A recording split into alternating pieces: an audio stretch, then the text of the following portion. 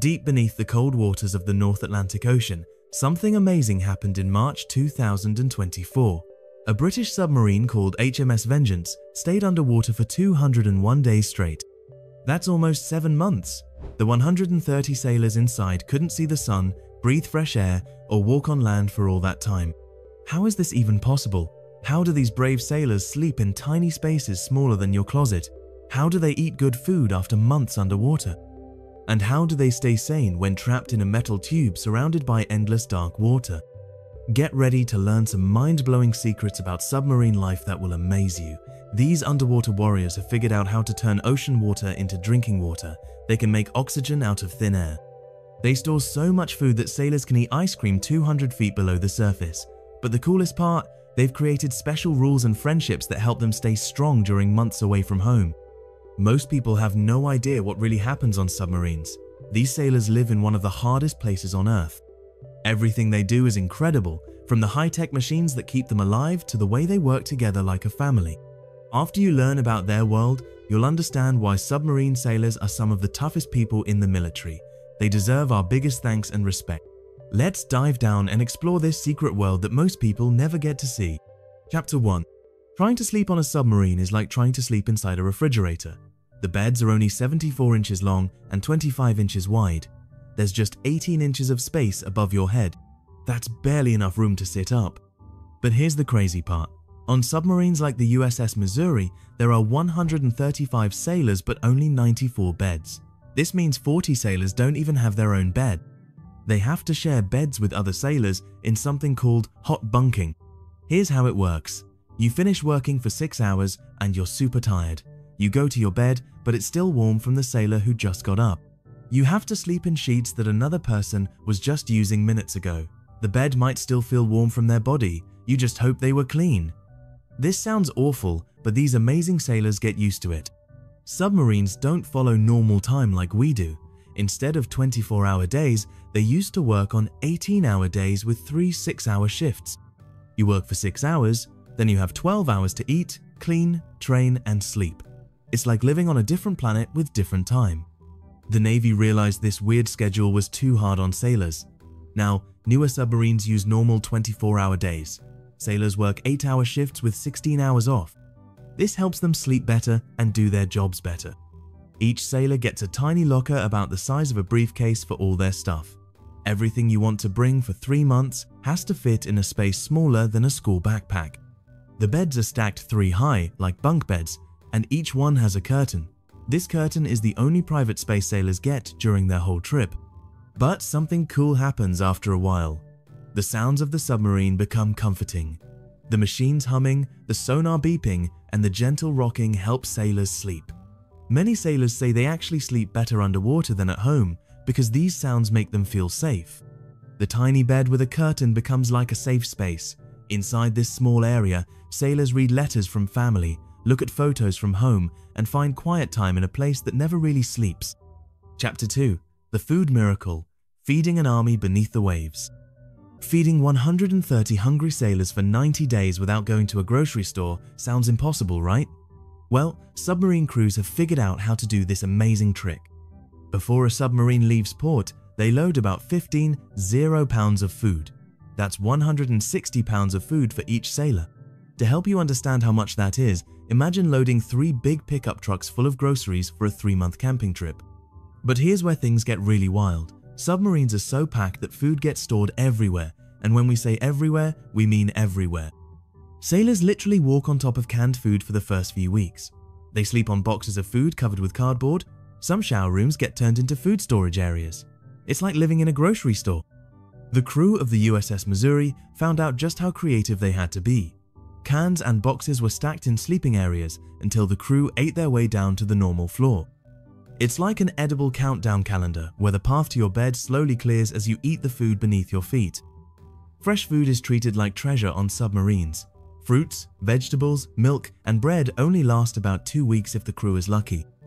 After that, it's all canned, dried, and frozen food for the next 2.5 months. But submarine cooks are some of the best in the whole Navy. These cooking heroes make meals that taste great and keep everyone happy. These cooks face challenges that no restaurant chef could imagine. They cook in a kitchen smaller than most home kitchens, but they feed more people than many restaurants serve in a day. They can't use regular stoves with flames because that's too dangerous underwater. Instead, they use special ovens, electric cookers, and pressure fryers. Submarines serve 4 meals every day: breakfast, lunch, dinner, and midnight food. The midnight meal isn't just a snack, it's a full meal for sailors working the night shift. The Navy is smart about meal times too. They change the schedule every few days so different workers don't get stuck eating the same type of food every day. Here are some crazy numbers about submarine food. One submarine carries 500 pounds of steak, 0 pounds of ground beef, 900 pounds of chicken, 300 pounds of bacon, 500 pounds of flour, 28, 500 pounds of sugar, and more than 0 pounds of coffee. That's a lot of coffee. These sailors need caffeine to stay awake during important work shifts. After 110 days at sea, one submarine crew was down to just 1 canned ham, lots of cake mix, and some dried fruits and vegetables. They planned their food so perfectly that they used almost every pound they brought. Here's something that will make you smile. Submarines have the best food in the whole Navy. They serve ice cream regularly, desserts with every meal, and special holiday meals that taste as good as restaurant food. It's the Navy's way of saying thank you to these sailors for making such big sacrifices. If you're amazed by these submarine secrets, hit that subscribe button to discover more incredible stories about our military heroes. Chapter 3: Life Support Systems, Breathing and Drinking Underwater. Now comes the most incredible part of submarine life. How do these underwater ships create the basic things humans need to live using nothing but ocean water and electricity? Let's start with oxygen, since that's pretty important for staying alive. Modern submarines use a cool process called electrolysis to split seawater into hydrogen and oxygen. Here's how this magic works. They take regular ocean water and run powerful electricity through it using special machines. This separates the water into 2 parts, hydrogen and oxygen. The hydrogen gets safely pushed out of the submarine, and the oxygen gets stored in tanks for the crew to breathe. The amount of oxygen needed is huge. Each person uses about 600 liters of oxygen every day just to stay alive. With 130 crew members, that's 0 liters of oxygen needed every single day. The submarine's oxygen machines can make this much oxygen all the time, as long as they have electricity and seawater. Since nuclear submarines have unlimited power and are surrounded by water, they never run out. But making oxygen is just the start. The crew also needs fresh water for drinking, cooking, and washing.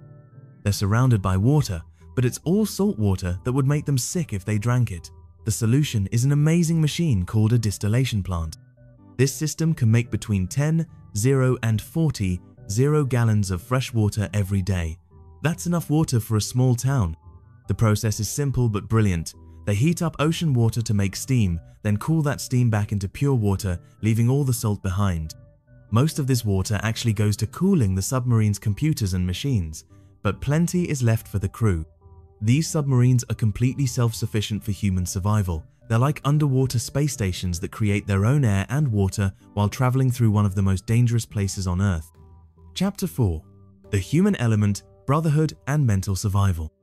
What really makes submarine life work isn't just the amazing technology, it's the special friendships and rules that sailors create to stay strong during months of being trapped together. The most important rule is no politics. When 130 people live closer together than most families, talking about things that make people argue could destroy the team. So submariners simply don't talk about politics. They focus on their mission, helping each other, and getting home safely. Being quiet is super important too. Someone is always sleeping because of the different work shifts. Crew members never slam doors, talk loudly near sleeping areas, or make unnecessary noise. Taking care of others becomes natural after just a few weeks underwater.